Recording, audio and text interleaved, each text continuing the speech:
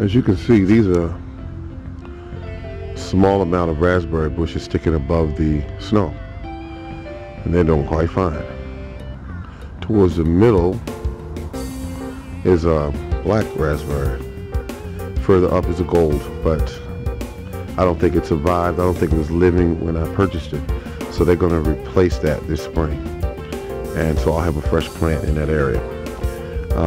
Thinking about, yeah, I'm going to put it in that area there. I'm thinking about, I'm going to move them around as the years go on. Over here, these are the trees that are very small, my smallest of trees. This is a Fuji, and over here is a Honeycrisp. They always grow faster. If you want a fast-growing tree, get a Honeycrisp. That's one of the fastest ones. And these hills are going to be brought down. They are the leaves that I had brought in, and there's a lot of them there. So snow melted there first because there is some temperature underneath those leaves. That's why it melted in those areas first. But wherever you see the hills at, right there, that are uncovered, those are the areas in my yard where the temperature got up a little bit and it melted the snow and ice. So there's still some activity as far as heat is concerned, like this compost pile here that uncovered itself using its own heat. This one as well. That's why.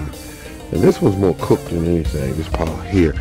But it's ice underneath and everything. But this is going to be my primary fertilizer this year. That and a couple other things I think I'm going to try, but this will be the primary. I'm not buying fertilizer every year. I'm not going to do that. It is a waste of money for someone to do.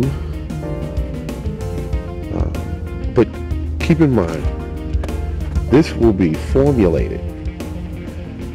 I use the same formula.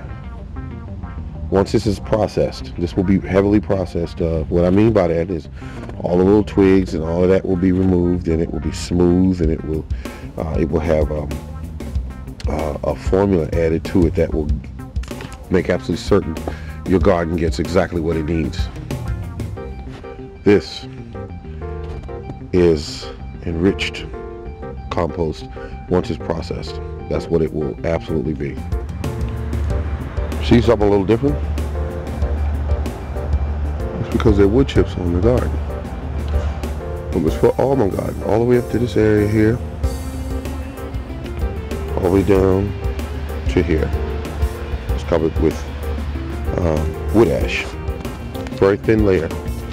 And up here at the main garden, if you look, it looked like it was on fire. That's the main garden. From here to here is covered with wood ash.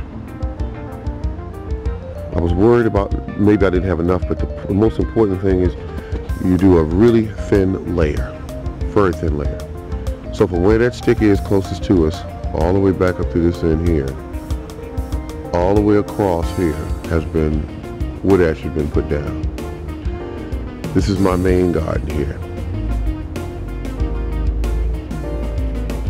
That looks bad right now, but once it seeps into the ground, when rains and snow come, it will absolutely add certain minerals to the soil. Basically, it is a free fertilizer. I bought no fertilizer this year. I added lots of wood chips to my ground, which I topped it off basically. Got it back to 6 inches deep. And once I got the wood chips in, now I'm adding the wood ash. This year,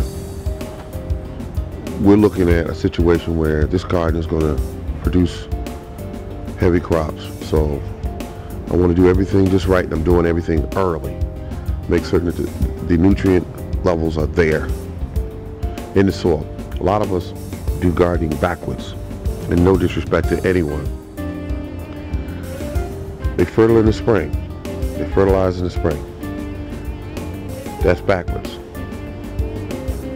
You need to fertilize as soon as possible, winter, and allow all the nutrients to be in the soil the time you plant your plants.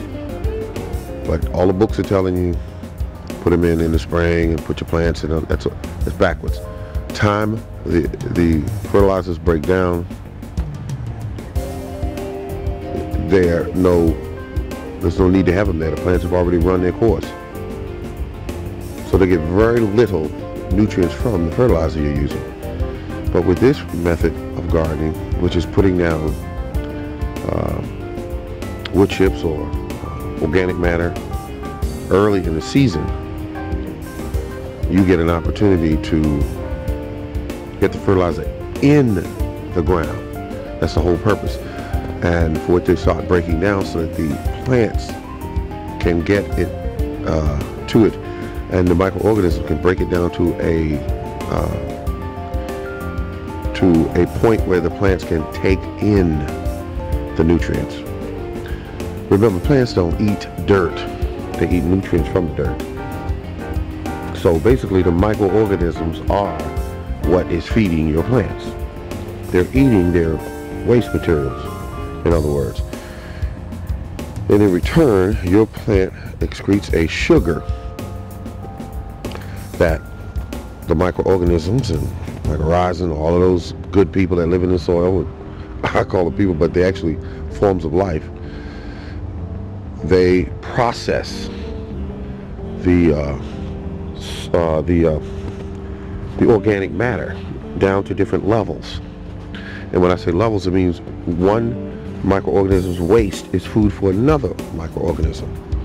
And here we have a good case of I added wood chips, wood ash to my compost pile. And over here to this one as well.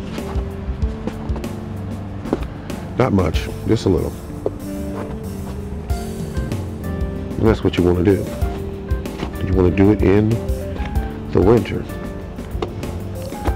And the main garden is covered with ashes.